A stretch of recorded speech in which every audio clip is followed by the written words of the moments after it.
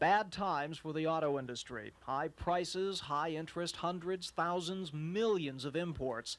Failed dealers. Times are tough. Well, not according to Jackie Cooper, not the actor. He sells cars, lots of cars. One day he sold 34. He became a millionaire doing it. And like that famous broker, when he speaks, people listen. 250 car dealers and salesmen did this morning. It makes a lot of sense to me. I don't think there's any substitute for knowledge, and this morning gives me an opportunity to increase my knowledge. Cooper's message is simple. Don't sell cars the way you did 20 years ago. In fact, don't even say sell. It's a negative buzzword. Just give people the facts, and you'll convince them to buy. Okay, Jackie, let's say, for instance, I make $20,000 a year. I want to buy a new Cutlass Supreme. I look at the sticker. It says $11,000 plus. My bank wants 15% interest. I go into shock. What do you tell me?